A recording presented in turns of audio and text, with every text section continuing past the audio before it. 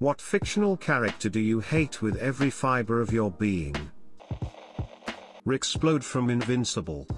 Every immature blowhard I've ever had to work with all in one. Commander Fox, that filthy MF. Muash from the Stormlight Archive. Sakura from Naruto, if you know who she is you know why. That selfish businessman from Train to Busan. Katsuki Bakugo, the most obnoxious character ever.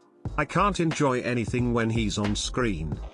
Clapping hands, fucking, clapping hands, Micah, clapping hands, Belle, clapping hands. Max and Caroline from Two Broke Girls. I never, ever enjoyed the show, but it was one of those things that always managed to be on the TV in the break room at work, in the doctor's waiting room, at the dentist's office, at the oil change place. I must have been paying off a heavy karmic debt from a previous life. Max just needed to shut the fuck up. She isn't clever. She isn't funny. She isn't some firebrand, sassy girl.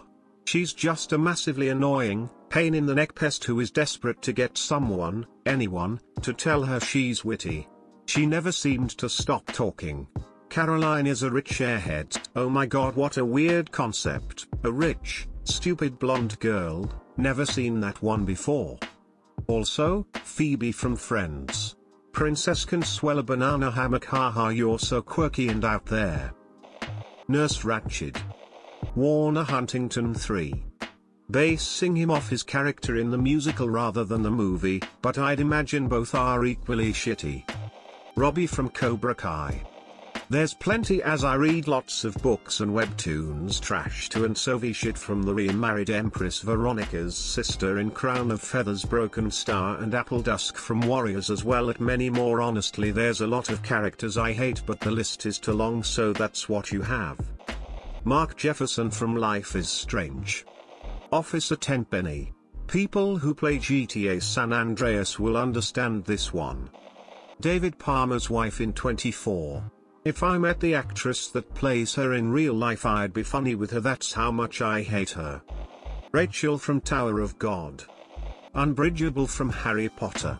There's not much I can say, other than, I want her to die. Marie from Breaking Bad. The resourceful rat from Enter the Gungeon. That son of a bitch wants to gank my shit, I'll gank his life. Dolores Umbridge. Scarlett O'Hara. Big Hero 6. Surt from Hollow Knight, Nazim and his wife from Skyrim, as well as Delphine and 99.8% of all Tsunias in any show, game, anime, movie, or book. Ready for downvotes, Garfield. Seriously. I just don't understand the appeal. Robert California. God. Marla Grayson from I Care a Lot. Poncarel. The soldiers that beat John Dunbar and kill Cisco and Two Socks in Dances with Wolves. Grandpa Joe from the original Willy Wonka. Kendra Daniels from Dead Space F#% King Traitor. It was funny when the hive mind ripped her apart. Dahlia fucking Hawthorne from Persona. My rectum twists itself a little each time I think about her. Other cuntastic bitches, Mrs. Carmody from The Mist, Margaret White and Chris Hagensen from Carrie, and Billy in the Book, every adult in IT, Gerald Valkyrie from Bleach, all of the Otsutsuki from Naruto, everyone and everything from Boruto, except Delta, Yukiteru Amano from Future Diary, Yuama's friends from Zeal, Umbridge, the aunt from Sleepaway Camp, Leela from Dexter, Peter Pan from Watt, Zerif and Acnologia from Fairy Tail. Mr. Barrow from Downton Abbey. I hate that smug little prick. Bellatrix from Harry Potter was the top ass hat. Endeavor from My Hero Academia. Soapbox that no one will see incoming.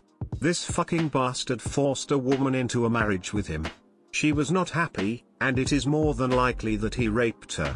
He abused his children and threw them by the wayside when they weren't the perfect little quirk users he was imagining. When Todoroki showed promise, he beat him, belittles him, and abandoned his other children completely. He pushed his wife to extreme hatred. And while she's the one who hurt Todoroki, she was physically and emotionally abused for years. Then, The show itself handwaves abuse and explains that he's not that bad because he remembers his wife's favorite flower and sends it to her on her birthday. It also frames that he is learning about how bad a person he is by putting his life on the line against a villain. Wow. Like every other hero in the show. I know My Hero Academia isn't known for any nuance at all, but holy shit. This just handwaves and normalizes abuse. Fuck Endeavor. If you mean hate cause they are badly written, then MJ from the Raimi Spider-Man trilogy. If you mean hate because they are bad people, then the Fire Lord from Avatar: The Last Airbender. Lysander. Fuck him. Haiji Tower from Ultra Despair Girls. If you played it already I don't need to explain, but basically he is a pedo and abusive, also he kinda just whines for the whole game. The kids from Walking Dead World Beyond. It just irritates me so much that they've been on the road for months during the zombie apocalypse and they don't have a speck of dirt on the same clothes they've been wearing every damn day. Let's also not forget how the girls have perfectly applied makeup and perfectly styled hair that most women would have to go to a salon for before the apocalypse. Eric Cartman. Micah Bell. Marie Schrader and Skylar White from Breaking Bad. No one here disagrees with me, so I won't elaborate. Do you get to the Cloud District very often? Oh, what am I saying? Of course you don't. Arturo Archerito Roman. No need to further explain. La Casa de Papel, Money Heist. Porco Ballard from Moat. I don't actually know anything about him, just that he killed Ymir. I heard about that and I still haven't watched further into the series. Apparently his death was supposed to be tragic, but I felt like it was my fucking birthday when I got word of his death. That Nazi from Schindler's List. Patrick from SpongeBob. Katsuki Bakugo. He's so overrated. Sailor Moon, found her really annoying and whiny. Dolores Umbridge. Goddamn, that little giggle she does. The overt racism against Muggle-borns and non-human species, the overall vibe arsenic she releases. Fucking hate her. Jesus from the Bible. Clint from Stardew Valley. Incel Creep. Griffith from Berserk. Any anime character. Floyd from 30 Rock. I mean, he and Liz break up, he comes back to stay at her place, and then he fakes a flight so that he doesn't have to deal with her anymore? Yeesh.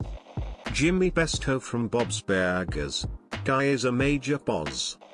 Heisenberg from RE8 just annoys me and I'd cry. Olaf the Snowman.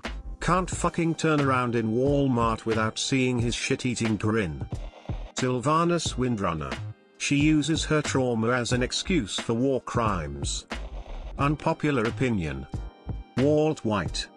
Rewatched Breaking Bad for the third or fourth time? Either way, every time I do I see the show from the brand new perspective.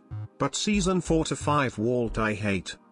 Look at everything that has happened to Jesse.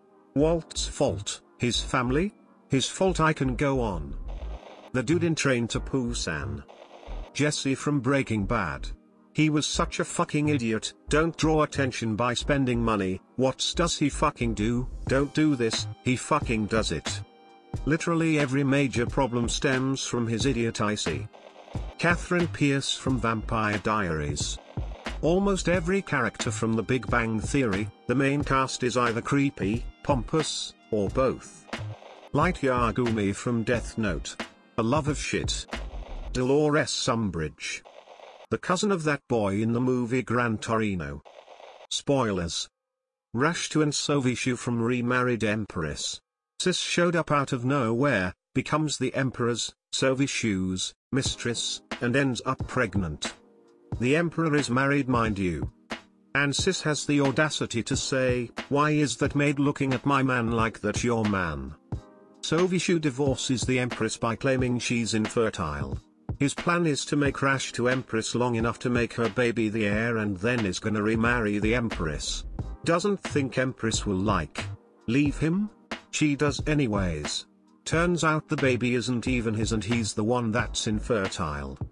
Empress remarries into a neighboring kingdom, so Vishu has the audacity to say, "Why would you betray me like this, like mans wasn't the one that divorced her?" Spoilers. Rashtu and Sovishu from remarried Empress. Sis showed up out of nowhere, becomes the Emperor's, Sovishu's, mistress, and ends up pregnant. The Emperor is married, mind you. And Sis has the audacity to say, "Why is that maid looking at my man like that, your man?" Sovishu divorces the Empress by claiming she's infertile. His plan is to make Rashtu Empress long enough to make her baby the heir, and then is gonna remarry the Empress. Doesn't think Empress will leave him? She does anyways. Turns out the baby isn't even his and he's the one that's infertile. Empress remarries into a neighboring kingdom, so Vishu has the audacity to say, "Why would you betray me like this, like mans wasn't the one that divorced her?"